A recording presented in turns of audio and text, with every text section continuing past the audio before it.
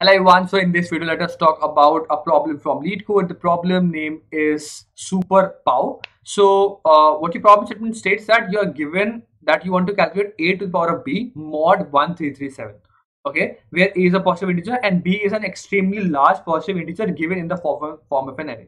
So as you can see that b is an integer or like a large number which has that b can be up to 2000 digits. So you are given a very large number inside of b. So as you can see that it is the number that is, or let's say like 5 to the power of, it's not 1, it's 1, but let's assume that a is equal to 5. A can be from 1 till a very large number as well. So what you can see is that let's say 5 to the power of 433,582. So it's a very large number like stored in a form of an array. Okay, that's the overall thing. So you just have to form a to the power of b mod 137. Okay, now how you can do that? So if you already have not seen my mod videos, how you can calculate mod, because how mod is transferred in a multiplicative property or additive property. So addition property, you have, I will link that particular video in the I button. You can check that out first. But I like in any problem of modular arithmetic, I use these two functions of finding out mod. Let's say I want to find out a mod of x mod m. Okay, so I'll just do first x mod m plus m, this whole mod m. That will just give you the x mod m value. Similarly, when you want to multiply those two values, let's say I have two values of a into b mod m, then what you can do is a mod m into b mod m whole mod m. Okay, so what you can do is that you have to first do a mod into b mod and that whole mod. So this will just help us to find out mod value of multiplication of two values. That is the two function that we're using throughout this whole program. Okay, now what you understand is, let's say that we have a very large number. Let's take a large number and try to understand that how we can approach this problem. Also what you can see is that the power can be up till 2000. Okay, so 2000, not like the value, but 2000 digits. So let's just take a, let's say a 4-digit number or like 5 digits. So let's say 5 to the power of let's say 5-digit number. So let's say 1 2 5 6 9. So we have to find out this value mod 1337. Let us call it m. First we will see that can we somehow break this number into smaller numbers so that we can calculate that value easily. What you can see is that you can write down 5 to the power of 1 4 zeros into 5 to the power of 2 3 zeros into 5 to the power of 5 00 into 5 to the power of 60 into 5 to the power of 9. I hope you get the point. So what you can actually say is that these have now got into a multiple of 10. So how can you get these values as of now? Okay, so what you can do is that these are values, and if you want to find out this value mod this value, this is eventually also equal to this value mod m. So what you can actually do is that calculate this value mod m, this value mod m, and just multiply them. So we can use the multiplication mod function that we have used. So that's what we're gonna do. That first we have to find out 5 to the power of 10,000 or 5 to the power of 2000. How we can check it out?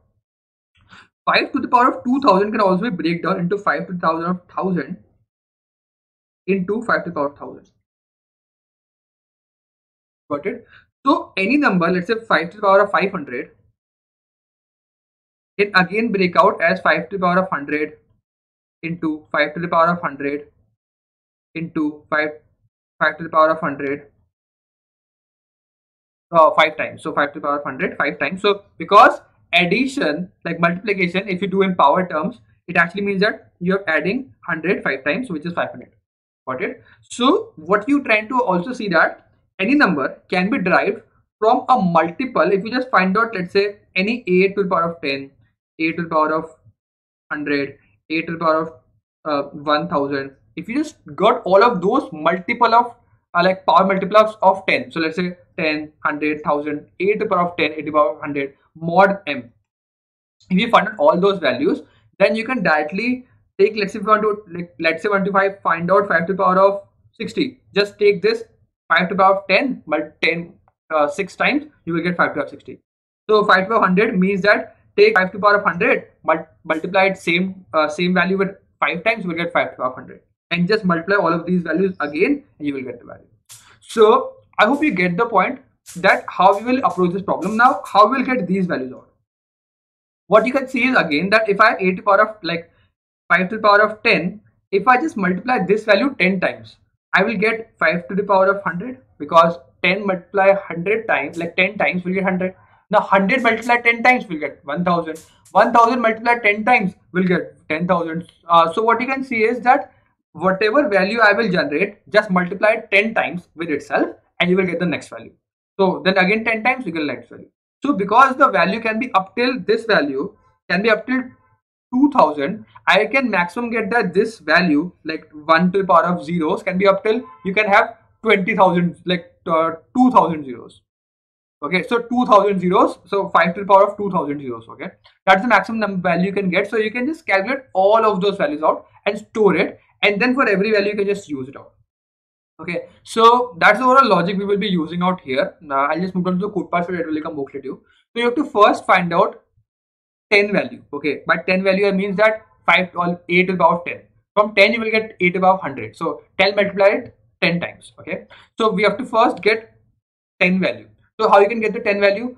You will use, like say, so you will multiply a 10 times. So you will, so let's say a. So let's say 5 5 5 10 times you multiply, you will 8 5 to the power 10. So what you'll do is that you will multiply that, let's say that number 10 times, and you will get that particular number. That is storing val, you will get a number. Now you will, if I get the 9th value, then I'll just multiply it one more time and you will get the 10th value. So val 10 is storing out the any number that is a to the power of 10. Now I have to get that particular value for the 10, 100, 1000 and so on. So I will be storing out this power 10, which means that power of 10 is incrementing.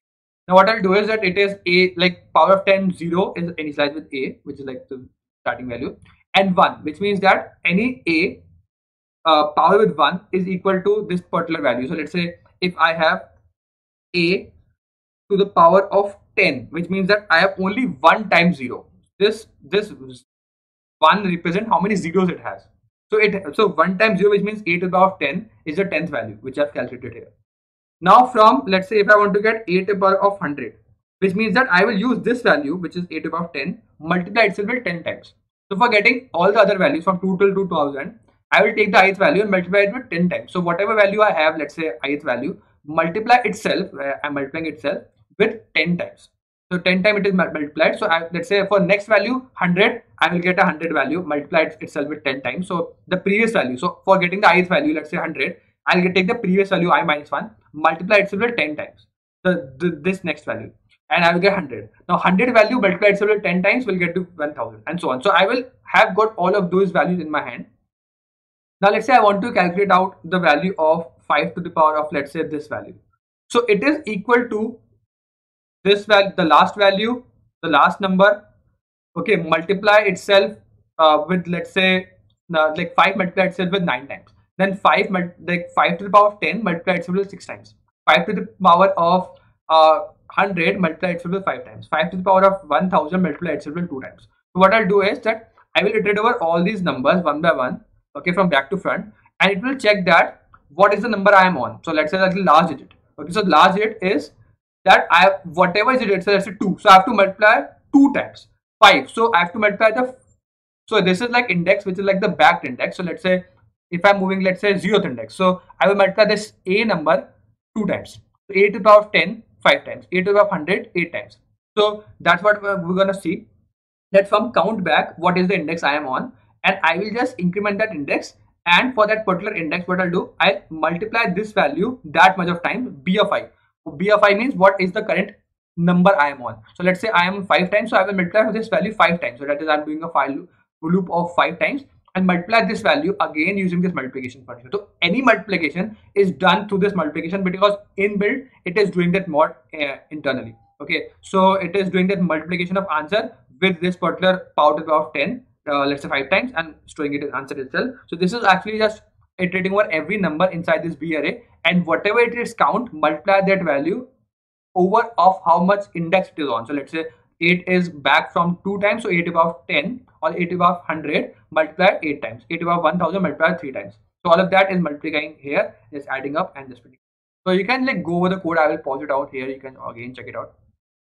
and you can start seeing how this actually code is written, and you can like practice around with it yourself as well. So that's the overall code. There are multiple approaches to solve this problem out. That's not the most optimal way, but that's the thing that which I thought to solve this problem with. So that's overall logic and the code part for this particular problem. If you still have doubts, you can mention in the comment box of this particular problem. Thank you for watching the video till the end. I will see you in the next one. Coding, and bye.